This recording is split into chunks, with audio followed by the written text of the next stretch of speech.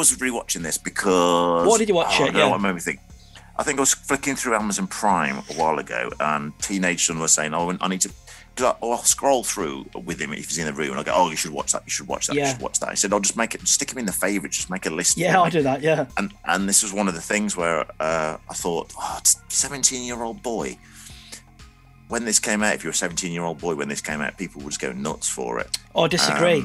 I think if you're a 29-year-old man when this came out, you were freaking out as well. So he said, was this really popular at the time? And I said, yeah, I think it's worth what. He wasn't aware of a comic book movie. He didn't know that. He'd never heard of the comic book character. So we sat and watched that the other night. But Blade is noted as sort of starting it off, isn't it? Isn't he noted as being the first comic book movie that could be good, wasn't it? It was introduction of black leather, and the sort of, well, it's obviously for us it's 18 rated, isn't it? I think it is. Yes, it is 18. So after that you've got Matrix comes after that, and then the X-Men films are quite heavily influenced by that, aren't they? The action style. It's mad actually with Blade, because it was before, I checked, it came out before Matrix. Yeah.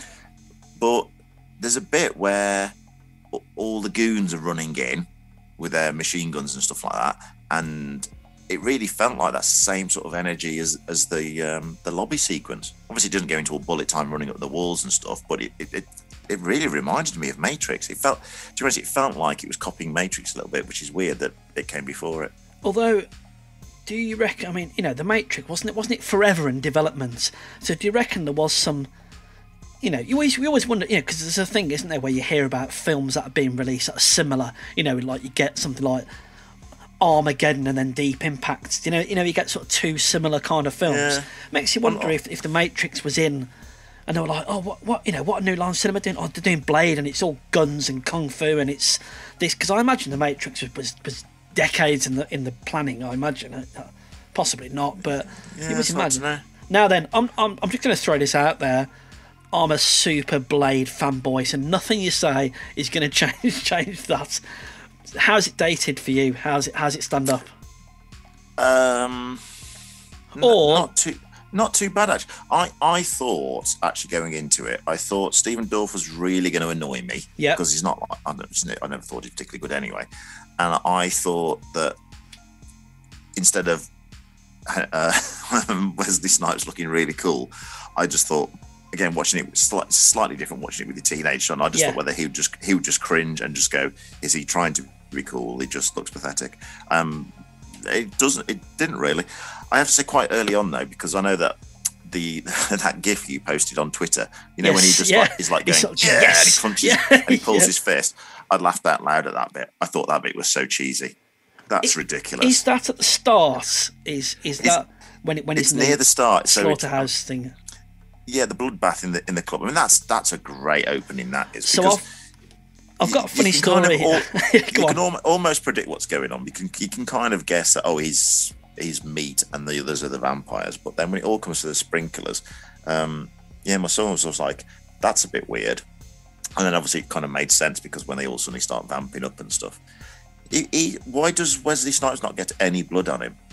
Because he's as cool as F. Don't say because he's Wesley Snipes. Because he's Wesley Snipes and because he's cool. I don't know. It's the age-old thing of when people are in water and the very next scene they're totally dry, isn't it? It's all of that. It's worse than that. Like the sprinklers. I know the sprinklers stop when he suddenly starts killing people, but he's fighting these vampires that are covered in blood. But even at the end when Stephen Dorff explodes, spoilers, not a drop on him. Oh, that's do you know what? Yeah. And weirdly, right. So I think I read somewhere that this is it was directed by a special martial art, like a stuntman, wasn't it? Am I right in that? I read a factoid. Stephen Norrington. I don't know his background. I'm sure I read somewhere. I mean, you know what? It's all, for me. It's all about those Wesley Snipes poses and the moves. And yes, I think if you love, I mean, for me, I love chop socky. I love the kung fu, the sword play. Then you chuck in some vampires. Then you chuck in some sort of 90s club housecore rave. Then you chuck in some, bits and bobs and stylized things. And there's some pretty poor effects, isn't there? Some of the things don't like. There's a scene where he fires. I wish you were a movie producer and that was your pitch. Yeah, just get me a director. I want some chop socky. I want some bits and bobs in there. I want a rave scene. Well, just go make it. You say that. We were talking last week in our musicals episode about the guy who said, "I want to do Bugsy Malone, but it's kids." so some of these weird pitches. No, so I got a funny story about this. So I took my wife to watch this when we were 1999. So yeah, we were married then actually. So 92 is it? Okay. No, this is 1998, wasn't it? This film. Oh, I don't know. Yeah. I looked earlier today. The Matrix is 99. I think this was 98. Oh, so. Okay. We were married at the time, so I took her into this, and I was like, "Oh my god, yeah, it's Wesley Snipes." Because don't forget, Demolition Man had already been out, and this was out. So you've got Demolition Man, Passenger 57. Those are some of the sort of bigger ones, aren't they? And I was like, "Oh," and Blade is a comic character, blah blah blah blah blah. So I'm giving it all that and really selling it up to her. She doesn't like horror films, but she's okay with action and sort of 15 rated. Well, there's a bit. I'm not going to worry about spoilers. This film's that old. If you haven't seen it now, you ought to see it. But one of the main bad guys gets burnt up, doesn't he? And he's like a crispy corpse, isn't he, on a hospital bed? And as they're inspecting him, he comes to life, doesn't he? And that was quite a jump scare film. Well, it's still the jump still worked. Yeah, it's good. Well, I remember at the cinema we're holding hands.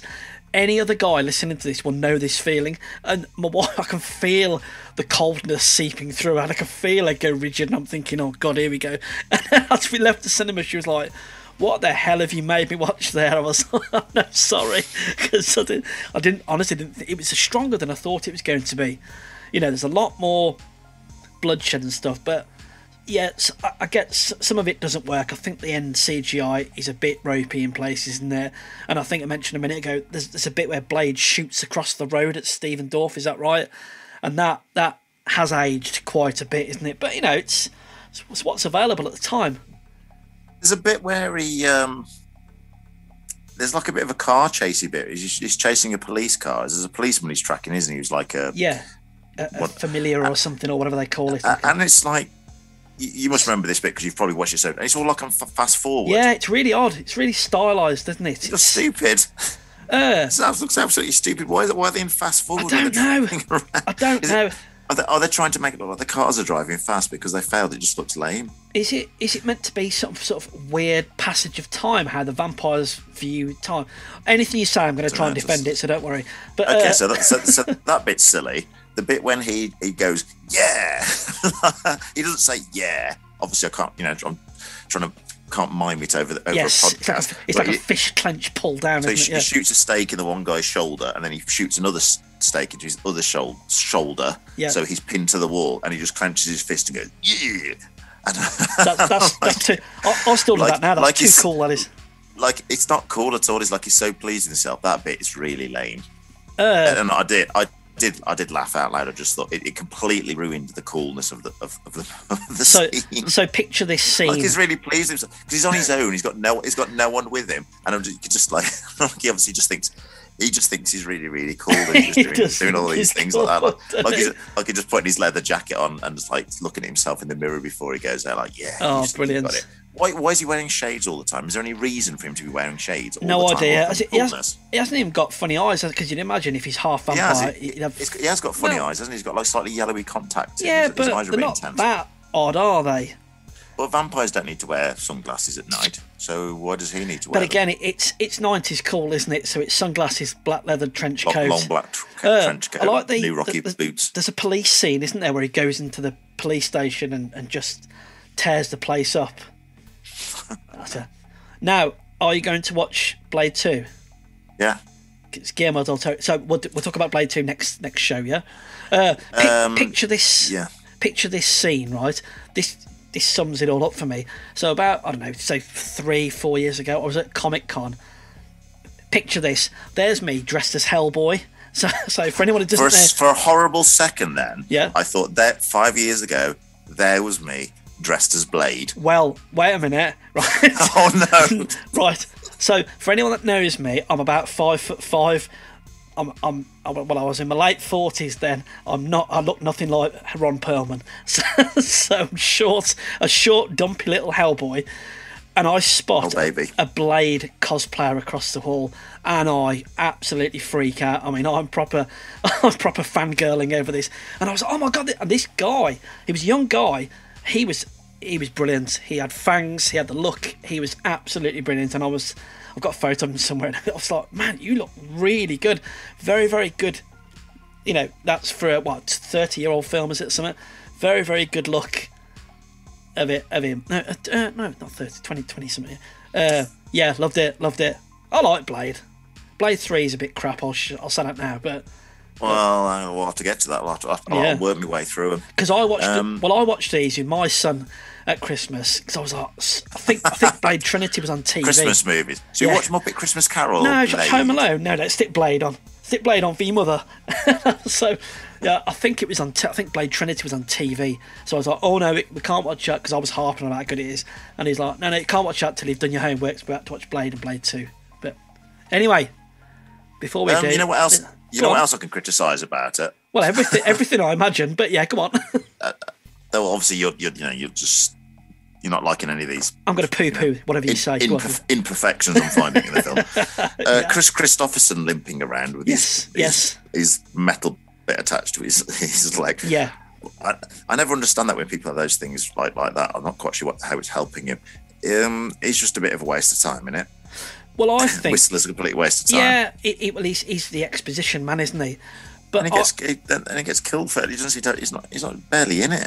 Well, is he? I always think with Blade is what they did was they were like, okay, we're going to do all these things with Blade. We're going to do X, Y, Z, and actually this is just going to be a one-off film. And actually, it ended really well. And they thought, oh God, we've got to retcon it for Blade 2. I mean, I won't go into Blade 2, but I think it was meant to be a self-contained one-off movie, and then it probably did way better than anyone thought.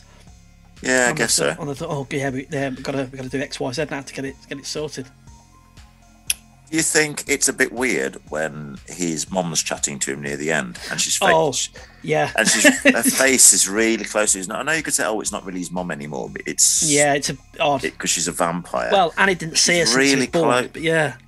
And she's really close to him, and it's a little bit sexy, and it's a bit weird, and it kind of felt uncomfortable in that scene. I was like, please don't be so close to his face. Please back up. It's just, yeah. You know what bothers me even worse about that is there's a bit, isn't there a skeleton or something on the floor, and he gets it and he stabs through. Is he stab it through her or someone else? He stabs through somebody with a skeleton bone into a brick wall or something. I'm like, I'm sure bones are less dense than brick walls. Yeah, it looks like a thigh bone or something. And she turns to dust in like the sort of Buffy turn to ash effect. And it's just stuck in the wall. But he can push it into the wall because he's so hard. Well, exactly. When nails. Put it up there and then kick it as well. So, anyway, the effects in it. There's that bit when he gets chopped in half. Yes. The blood. Did that look good at the time? It looks dreadful. There's little bits where like it's not good there's now. Splashes of blood, and there's like little droplets of blood in the air, and the bloods are dropping off the whatever the thing is, the temple at the end. Those bits look really bad. They really sort of stand out. Ray Harryhausen, aren't they? Yeah. I'm not quite sure what those. No. The bunch of businessmen types. Yes. When they're being electrocuted by this weird temple-y thing, and there's like a sort of vampire-y bat thing pulls out of their mouth, like a skeleton vampire thing that flies around. Yeah. Is that because they're original vampires or something? Yeah, I can brush over all that. But of course, Disney they're doing this. They're doing Blade again, aren't they? Disney. I was talking to this with my wife yesterday about. Well, it was actually about Catherine Hahn in WandaVision, which I'll get onto in a minute. But as a family-friendly company, will Disney make Blade a 15 or an 18 rated? Do you think? I mean, I think it needs. Well, my lad said sort of this at the end of it when I was asking what he thought about it, and he said, he didn't know about Disney doing it. He said he didn't know it was a comic character. I said he was like a Marvel character, and he said, if Disney actually did that now with like proper budget like the Marvel films are, that could be an amazing film. So I said to him that, well, they are, but is it going to be a series or a film? Going R-rated. No, I can't see it. They've said it was a movie, haven't they? Oh, okay. So, what? Could you can't do that for the same audience as Iron Man and Captain America, can you? Surely not. I mean, what are there any Marvel films that are rated higher than sort of? Are any of them 15 rate? I mean, no, 12. I'm thinking of the Ghost Rider films, but they're not Marvel, are they? So they're all 12s in the UK 12s, aren't they? Yeah, I can't see it. And Kevin Feige said that Deadpool will keep an R rating in America, so 15 over here, I guess. Yeah. But he's got no plans on going edgier or a higher rating with any of the other franchises. Yeah, so for Blade, I mean, yes, you can get away with it exploding and burning up vampires, but then again, trying to think of another vampire film, which, I mean, like Buffy was good. What was that, a 12 rating? But again, I don't know. I think Blade has to be 15 rating, but then again, though, Marvel are still making great films and making loads of money, so they may have a clever way of doing it. It's just making the vampires like a threat or scary somehow. I don't know. But it'd be interesting because then they open up the whole. There's a world of vampires in the Marvel universe, and they start introducing werewolf by night and. Well, because werewolves, isn't that Jonah Jameson's son's a werewolf, isn't he? Isn't he man-wolf? He's man-wolf, yeah. So you just open up all these possibilities, and Dracula's appeared in. I had a Doctor Strange comic when I was a kid with Dracula in, which I thought was really weird. Because I probably didn't really know who either of those characters were at the time. Yeah, it's just because it's all nowadays. It's all IPs and rights and this that they're in it. Whereas back then, I think you say, "Oh yeah, let's." Stanley was like, I'm just going to stick Dracula in something. Yeah, I think Dracula's one of those ones like Frankenstein, isn't he? Where anyone can have it. Isn't it to do with the creators? Domain, something. Yeah, the creator's been dead for 100 years. Yeah. So out of... we still haven't got a rating system, have we? Just say watch it or don't watch it. Watch it. It's really good. It's dated. If you're of our age... it's good, so it would be like a sort of a three stars out of 5 for me. I think it's good. It's not amazing. It's not bad. I enjoyed it past time. It is a bit slow in the middle. It is a little bit dated. I think if you just for like an action movie, I mean, it's far better than what I've seen of any of the Underworld films, which I don't like. I like the first one. It's a lot better than those. I think they're dross. So I think, I would recommend it. But you know the kind of people are going to not like it though. People like you. I hate to be sexist. I can't imagine my wife enjoying it. No, put it this way: if you like The Matrix, if you like The Crow, if you like Underworld, if you like, Evil Dead, those kind of things. We're talking about as if there's someone might be listening to our podcast and not sure about whether I've never seen Blade before. They probably have seen. They're probably thinking, what film from the late 90s can I stick on? It's not really a case of is it worth a watch. It's actually, is it worth a rewatch? Yes, it is. There's nothing on it past the time. It didn't. I wasn't like impressed how amazing it was. I thought it was good. If you're a 17-year-old listening to this, you might not think it's that great, but I think anyone a bit older than that, you might anyone at 30 years plus, I think you'll probably like it. Yeah, my lad enjoyed it. He did think that Wesley Snipes still looks cool. It doesn't look cheap. It doesn't look cheesy and dated. I think the sunglasses is a bit lame, but like he's stuff to do with his hair and when he's got that sort of like a body warmer type jacket type thing on it, black jacket vest thing. All that stuff looks quite cool. And anyway, the kids these days must still like it because it's a Fortnite skin. So, don't just stop it. And that's a true test of whether a film's any good or not. Yeah. Because they've got alien skins in Fortnite, they've got a Blade skin. And so you know that all the best films have Fortnite skins. I'm looking forward to them, maybe some of the characters from the musicals that we're talking about. Do you think they're going to have like an E.T. Fortnite skin? Or what about Bugsy Malone. A Bugsy Malone Fortnite skin? Bugsy Malone season in Fortnite and they've all got splurge guns instead of splurging each other like. Just so anyone knows, I can't stand Fortnite. I can't stand Fortnite because I'm not a 13-year-old boy. Thanks for watching. Please give us a like and subscribe to see more of our content.